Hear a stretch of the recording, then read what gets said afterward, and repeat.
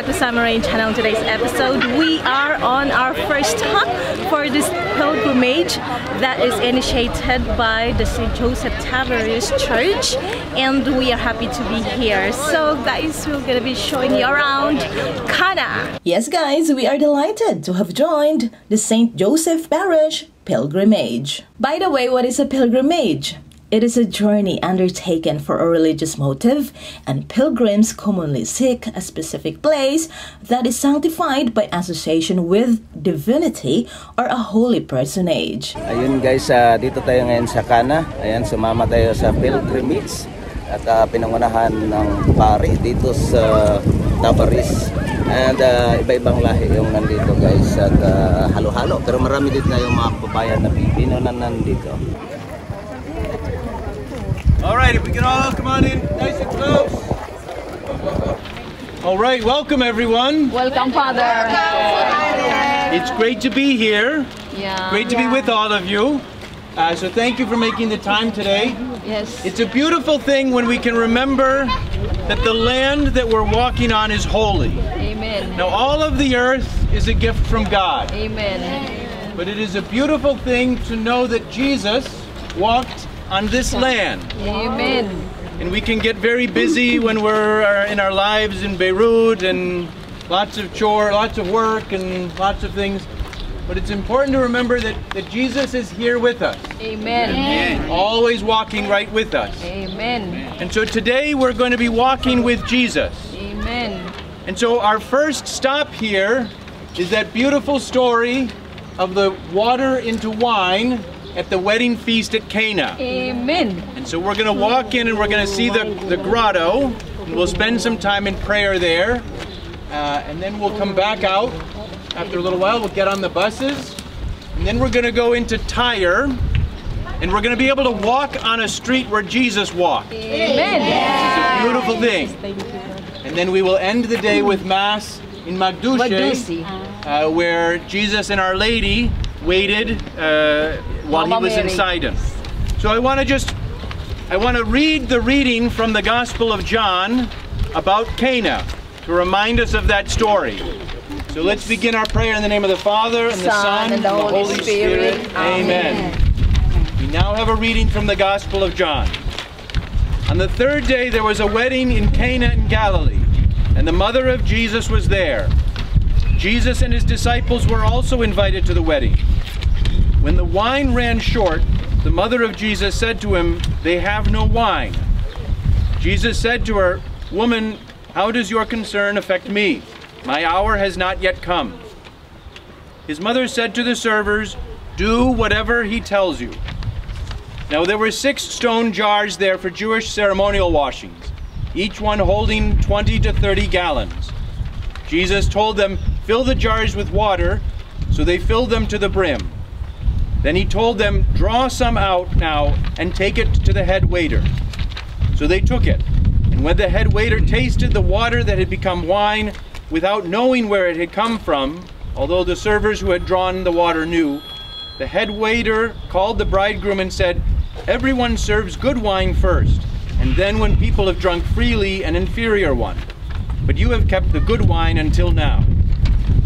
Jesus did this as the beginning of his signs in Galilee, in Cana of Galilee.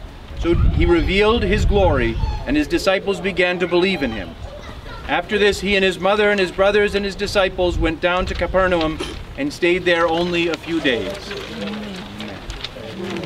So I just invite you, when we are praying in the grotto, in the church here, first, this is the first place that Jesus performed a miracle. And so this is Jesus starting to figure out what it was for him to be God and human. Amen. So this is where we can come to know Jesus more. It's also interesting what was happening. What kind of an event was happening here? Miracle. A wedding. Wedding, yeah. We look in the Old Testament and we see beautiful reminders. God loves us like a bride loves a groom, or a groom loves a bride. God's love for us is like a loving couple. Amen. And so remember how much God's love is for each one of us. Amen. And also, at a wedding, what do we do? We celebrate. We dance. And we eat. Very important. We dance, we drink, we eat, we have fun. Yes. God's first miracle, Jesus' first miracle, was in a place of celebration. Amen. I came that my joy might be in you and your joy might be complete. That's what Jesus says to us. Yes. He wants us to know how much He loves us in the joy of a party. And so as we pray today, let's thank God for Jesus in our lives. Let's thank God for being able to walk on the ground where Jesus walked, but also to remember that God's desire is for us to be fully alive and to be joyful. And so let's give God thanks for that. Amen. Even the lesson. Let's go in and pray at the grotto and spend some time, and then we can come back out to the buses. Yun guys, tapos nang nag-pray si Father, so papasok na tayo dito sa loob guys. And marami tayong mga kasama ngayon, 4 na bus. So, let's go! And right after the introduction of Father Daniel Coro SJ, we then all proceeded to the Holy Grotto with a high spirit. The feeling of walking on this holy place where Jesus Christ first performed His miracle by turning the water into wine at a wedding here in Cana is extremely amazing, and we are blessed to be here today. Ngayon guys, first time nating pumunta dito sa Cana. Pero malapit lang din sila sa Tyre guys. Yung Tyre dati naman na inapuntahan namin. So yun do yung next na pupuntahan. So we are now heading to the holy cave or to the grotto, but first, a sighting of an olive tree tied with tissues and textiles is quite an attraction. Accordingly, what we are seeing are the faithful's kind of offerings to fulfill their wishes. Ayan guys, ang ating mga kababayan na nakasama sa atin dito. So, dito sa Holy Land. First time nyo bang pumunta rito? Yeah, me first time, yes. Yes, parehas tayo Holy dito sa Land Cana. that, Ikaw Jesus ma'am? Christ, Nakapunta na ako many times. And along the way, we've noticed this huge isolated rock where the reliefs of 13 persons identified as Jesus and His disciples by local oral tradition. Jesus was clearly identified as the main character and of His 12 apostles by the 12 smaller persons, 4 on His right and 8 on His left, and 2 small conic stills border the engraving. Iconographers identify the most ancient representation of Christ surrounded by His 12 disciples in paintings of Roman catacombs dating back to the 3rd and 4th centuries. Les 12 disciples. Ça c'est le, comment est-ce qu'on dit, le carving. Encravement la pierre. So these are in the 2nd century, 2nd, 3rd century. They carved. So the middle one is Jesus, and then there are 12 disciples. So there are 13 characters that they carved into the stone. Is it? After all those years, wow. Amazing, isn't it? Yes, Father. They should come here, Father.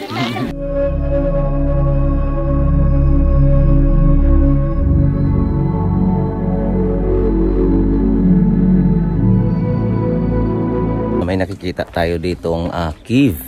So papasok tayo mamaya dyan. Pero alam ko maliit lang yata guys. So silipin natin.